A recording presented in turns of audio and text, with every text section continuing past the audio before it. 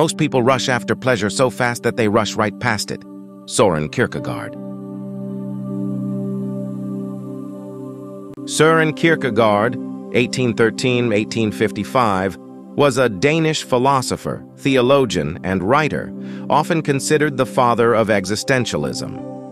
Born in Copenhagen, Kierkegaard's philosophical works explored the depths of human existence, faith, and subjective experience.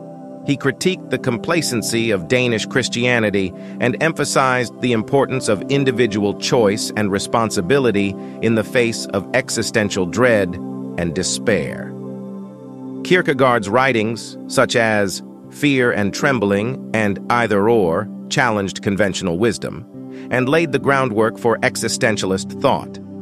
Despite facing criticism during his lifetime, Kierkegaard's influence grew posthumously, shaping diverse fields including philosophy, literature, psychology, and theology. He remains a seminal figure whose ideas continue to provoke introspection and inspire philosophical inquiry into the nature of existence and the human condition.